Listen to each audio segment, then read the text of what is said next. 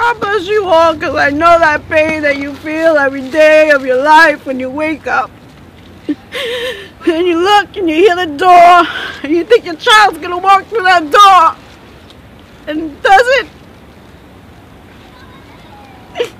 All you can do is pray and pray that you get justice one day.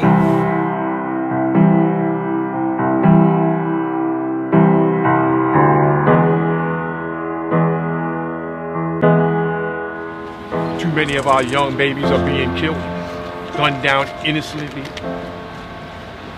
And I mean, we have to fight and struggle in order to get justice for them. Nicholas Jr., my son, was only 13 years old when he was murdered by New York City housing police officer Brian George right here in the Kiwanis Houses, Balm Hill community.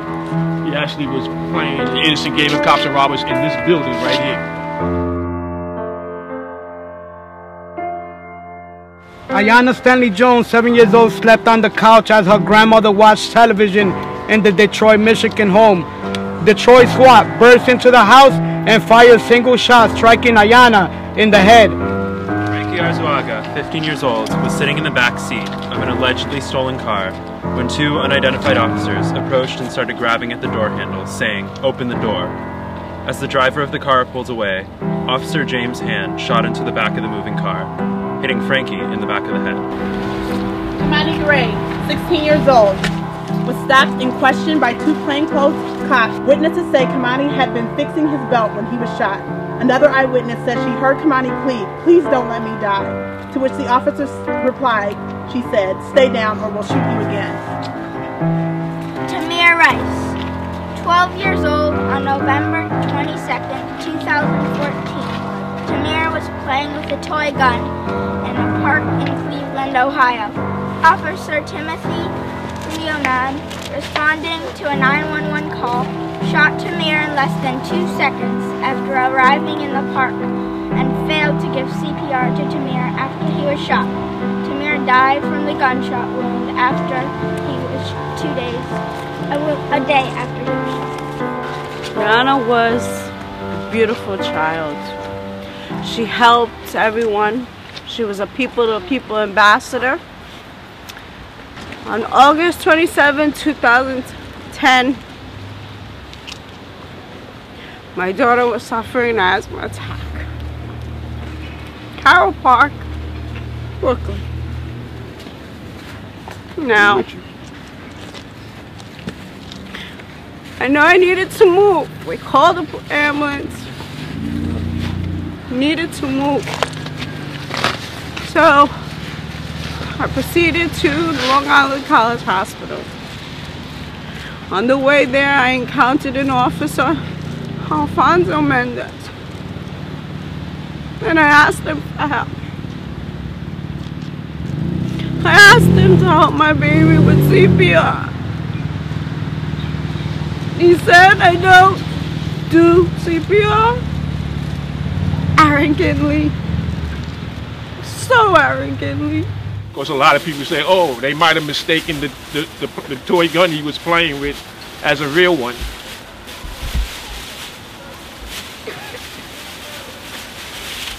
Plastic toy guns are not dangerous weapons.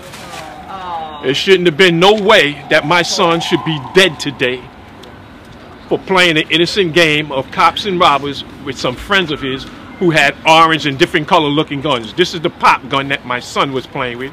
And when the officer came to the stairwell where they were playing, my son dropped the toy gun and said, "We're only playing, we're only playing." The officer shot and killed him anyway. My son was just coming home from his friend's house. He was riding a tiny motorcycle, and the reason that he was killed and chased, I mean, is because they said he was chased because he didn't have a helmet. And I don't want any other mother to experience. I don't want no mother to wake up one day and to find that the daughter is not going to be there in your life anymore. I want to know why this cop murdered my son. And he got the cop to tell why he shot Malcolm. You know what he said? I don't know. My Lord. He said, I didn't fear him. I knew he had no weapon, so why did you blow his brains out? Oh my God. And for a long time, I didn't picture that in my mind.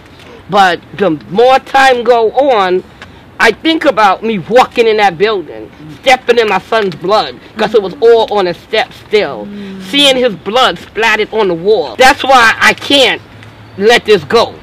And I come out and I support whatever family, whatever mother there is, because nobody know the pain we walk in but us mothers. That's why when you saw me get up here, I don't stand by myself. I say, come on, mothers, we stand together. What kind of system is this? What kind of society do we really live in, which allows officers to do this type of nonsense to our children? But whatever motivates you to be here, we have to stand up and say, this must stop. No longer will we accept you murdering our children and take it in silence. These children were innocent. Their lives were snatched by reckless, trigger-happy cops.